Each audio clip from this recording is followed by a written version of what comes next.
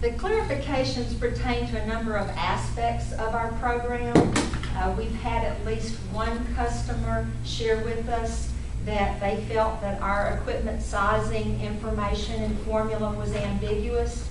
So we've made very clear in our program the types of equipment that we'll allow in our system, and also how we use our EPA-based formula to calculate size. That formula was approved by the EPA for use in our program back in 2004.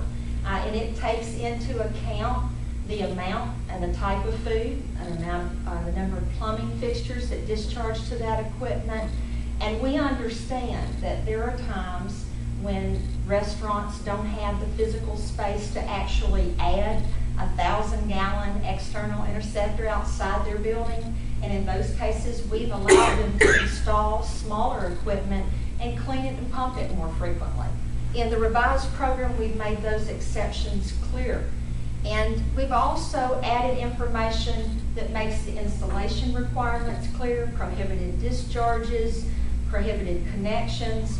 And if a facility decides to remodel or add additional kitchen equipment or seating, they need to contact us. We've made it clear they need to discuss with us, because their equipment that they have may not be sufficient for grease control. Probably most importantly, we've made very clear the certification of equipment that has to be done once every 2 years. Through our inspections and our certifications, we've seen a number of internal traps that are failing. Many of those were installed in 2002 and prior to when our program actually came into being implemented. And those traps that are 8 to 10 years old are going to have to continue to be replaced by customers with equipment that meets our current sizing requirements. In fact, I think that is one reason why we're seeing now either a lack of reduction in grease-related SSOs or actually an increase in grease problems in our system.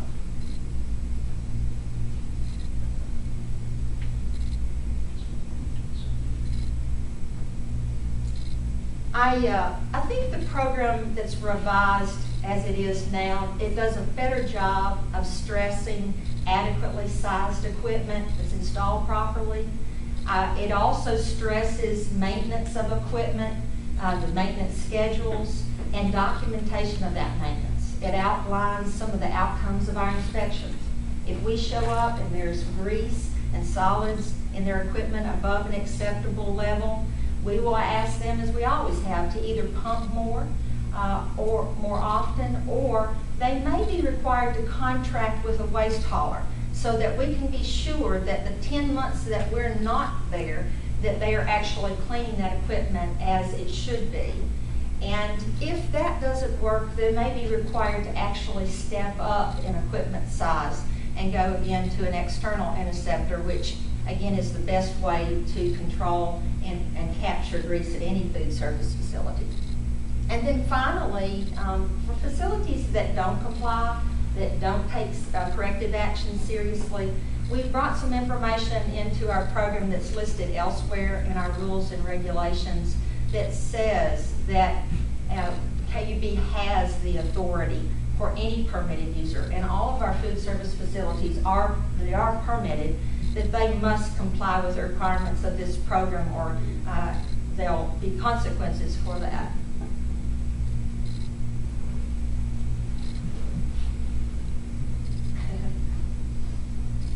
So in conclusion, Resolution 1280, if approved today, it adopts the revised wastewater rules and regulations with the changes that I've described for you. It authorizes our President and CEO to take the actions necessary to implement these changes, and it would be effective upon your passage. And I'll be glad to answer any questions that you might have. I have a question. So we inspect once a year? It depends. We annually inspect. If a facility is out of compliance, we always follow up. We do a follow-up inspection to make sure. And if they are high risk, you all may have remembered me saying this in the past, we will go to that facility more than once a year, sometimes on a semi-annual basis, sometimes on a quarterly basis. So are we amending this because something came down, or we're amending it just to part of it? It's needed to be amended. I think we're trying to make our program requirements clear so that food service facilities know that if they have to upgrade equipment, that it's very important to do so. Again, we had a number of traps that were in place prior to our program's implementation, and they're just basically falling apart in some cases. I assume that we're also amending on this categorical, because that is a new requirement on us. Is that a Tennessee only? Is that only coming from TDEC, or is that EPA and that's going to be a national? It's a federal regulation, Okay. and it actually passes down into the state rules and then on to us. So the stuff that we put out, our system still can't quite clean it, but because it's so small an amount, it doesn't matter. So, It depends. Sometimes it can be necessary to reduce certain substances or contaminants down to very low levels, and we can't do that. It can be because they're toxic. It just depends on the particular contaminant. The real reason for categorical was because it's difficult for most wastewater treatment plants to remove or break and down. you've got this exception for under 100,000 gallons a day. Is it just because of the small amount? Yes. So, It's 100,000 or? It's 100 gallons. 100. Okay. That's a very low flow per day. And one other thing, the inspections, the second inspection, is that a surprise inspection, or do they know when you come? Well, they're all surprise inspections. Okay. But when we go into a facility and there's a problem, we will tell them we'll be back within a specified period. We give them so long to correct the problem. For instance, if they haven't cleaned or pumped the trap, we give them 5 days. If they have to upgrade a trap or repair something, we give them anywhere from 60 days.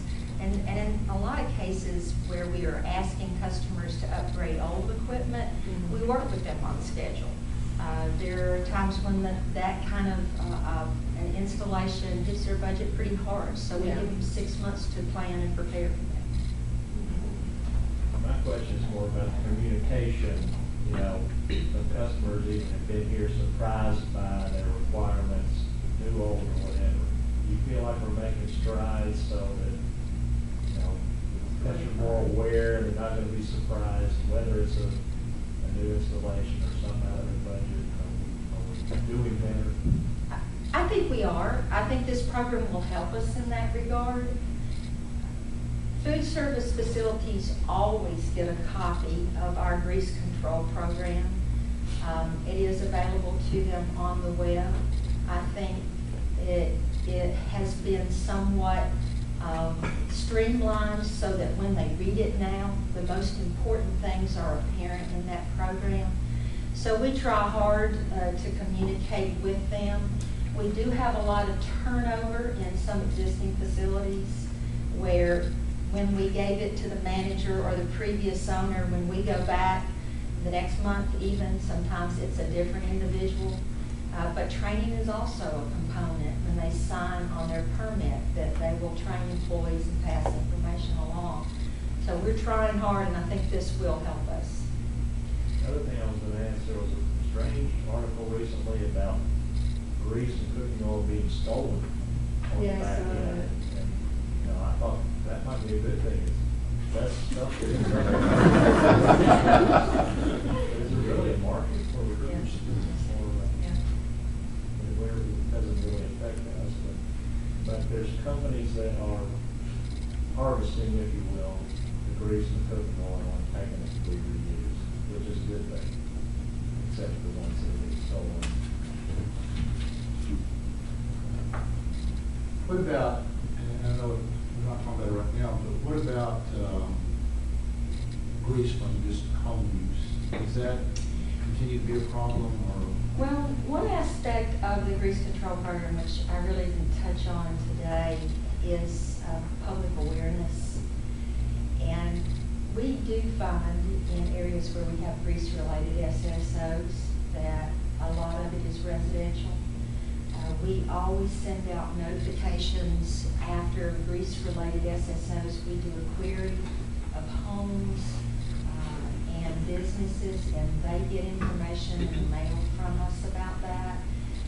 We have done presentations at various organizations and community-type opportunities to talk about what we call Pan to Grease. It's basically asking people to scrape that grease and put it in the trash rather than put it down the drain. It benefits them and it benefits us. That is something that's ongoing, and we usually highlight that, especially in November and Christmas time, when there's a lot of holiday cooking going on. Out of those, in your graph there, out of those 21 in 2011, will you be able to say how many of those were more home-related than residential-related? Well, yes, I can. I can say that it's probably, in the query that we do, 80 to 90%, maybe even more sometimes. But one of the unfortunate things about grease, and this is why wet weather impacts it, is it collects in the system a little bit over time. It finds a root, a crack, it stays there. When you have significant wet weather or even any kind of rain, it moves. It'll break off, it moves, and it moves till it collects where other grease goes down and collects and creates a bottleneck. So even though we do that query, and I think it's important for us to use it in a way to make the public more aware of grease-related problems, it's hard to always determine whether that grease or that SSO came from a residential or commercial use, because it comes into our system a little at a time, and it builds up, and it travels. It travels with rain. Could I ask you, if we approve this today, is it generally going to be easier for a restaurant owner or harder to operate? And is it going to be less expensive or more? It is not going to be any different today than it, after passage, than it would have been before in terms of cost or their operations. The requirements don't change. We have already started on our certification program, which was a change, which was approved back in Resolution 1241.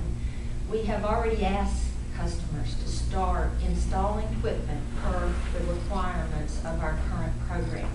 What I think is different is that we are at a point in time, like any other piece of equipment, where it wears out. A small internal trap that's 8 to 10 years old that's seen grease that long is going to have to be replaced. And so it's not, we haven't really changed the rules. Those grandfathered situations, if you, for lack of a better word, are going to have to come up to speed with the current requirements, and that's going to happen a little over time. And let me add to that, Commissioner. The real change to our customers happened in 2004 when we had the consent decree, and the consent decree required us to develop a grease control program. And that's when the rigidity and inspections and the requirements became more significant.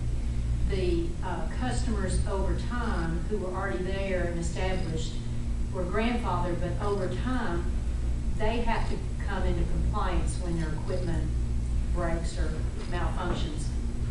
But the other component of this, frankly, is it's come to our attention. You know, we had a person come to our meeting that there was some confusion, lack of clarity over what we have in our regulations. So that's primarily what the change is here. We took our customer's complaint at heart, and he said, I'll do what I got to do. I just don't understand what you've got on your website. So the main advantage to this, I think, is it's more clear to a new customer what the requirements are, so that we're not mixing apples and oranges. So, but the truth is, I don't think the existing customers will see a significant impact from the change.